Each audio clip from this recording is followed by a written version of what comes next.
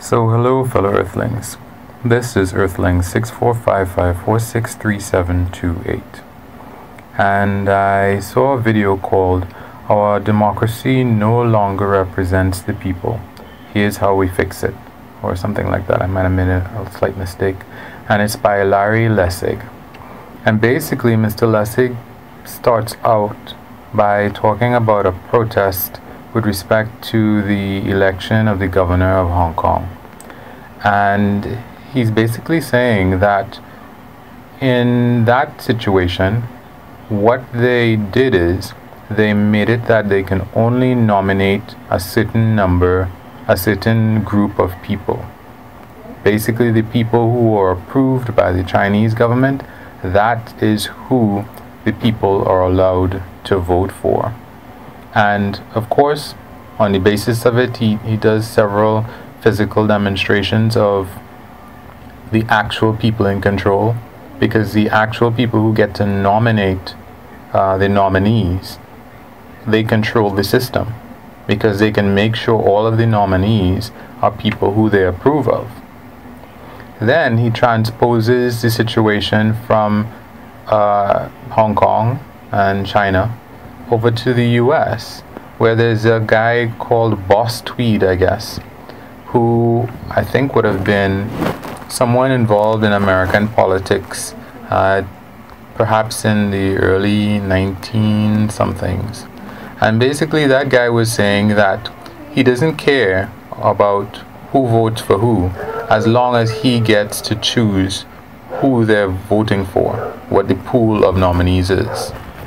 And what he reveals is that what we see as a kind of stacked, unfair system that is in modern day China and Hong Kong is actually a system that comes from the US. And in that system, and to cut to the chase, the idea is that in modern day America, there is a very, very small group of people who control who the nominees are for both the Republican and the Democratic Party. Because the people who are allowed to be on whatever tickets for both of those parties, they have to have a certain amount of money. And he's saying that only 400 families in the US contribute about half of the money that those people who are going to be eventual nominees for the Democratic Party. That is the pool is controlled by 400 families in the US. So at the very first stage, before people even decide that they want to choose between Bernie, let's say, well, Bernie is an outside case, but between normally, let's say between Al Gore and whoever else is on the Democratic side, or they decide that they want to choose between Bush and whoever was on the Republican side, that initial pool, those people who get to run to primary, that's determined primarily by 400 families in the US. So even if you say, for example, that, oh well, I'm Democrat and I'm Republican and they're different.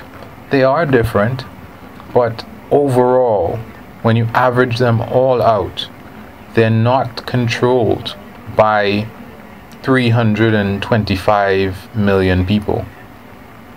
The 300 and, well, the adults and the voting capable 320 million people, I think it might be 100 and something million, those people only get to vote for who the 400 families primarily are in favor of.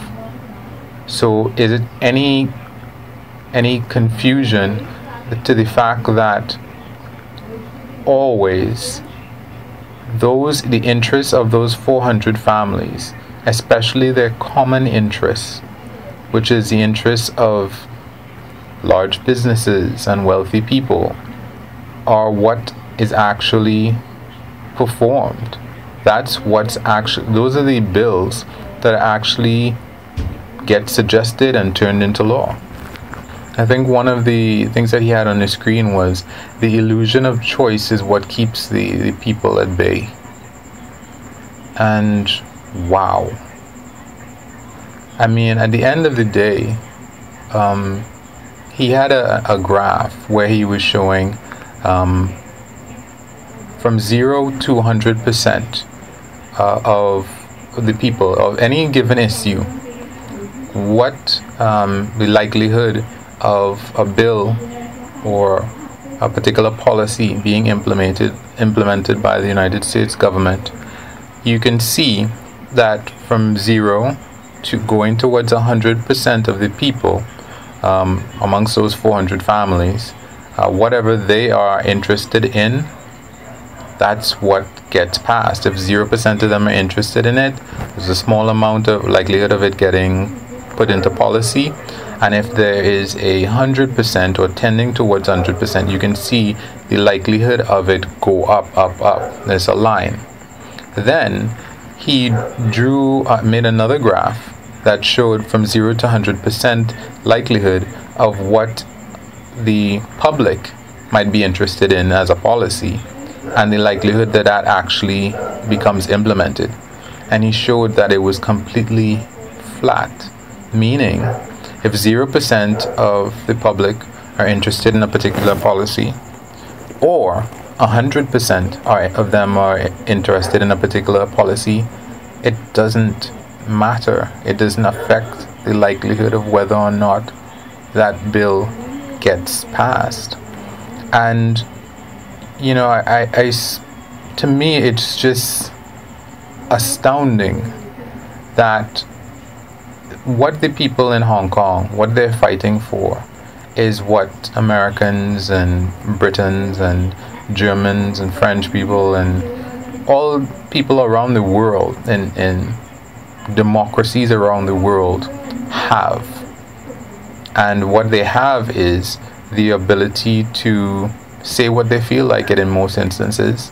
To different varying extents, they have the ability to a freedom of speech, as long as it isn't inciting a riot, or if you happen to be in Germany and you are Nazi, then I think that's illegal. There are certain things that are illegal in Britain, and for the most part in the US you can say just about almost anything that you want, except to direct somebody, go kill that guy or something like that. Or yell fire in a movie theater, according to the Supreme Court. But the point is that freedom of speech, what he's saying is, it doesn't really matter, because even if you can get most of the general public to agree with a particular point, the likelihood of it being implemented in policy it really doesn't matter. What matters is whether or not the powerful are wanted implemented in policy. And that is just crazy. So people like Greta Thunberg, she doesn't have to talk to, I was thinking to myself the other day, I'm like, she's talking to the wrong people. She's talking to politicians. She needs to talk to the general public.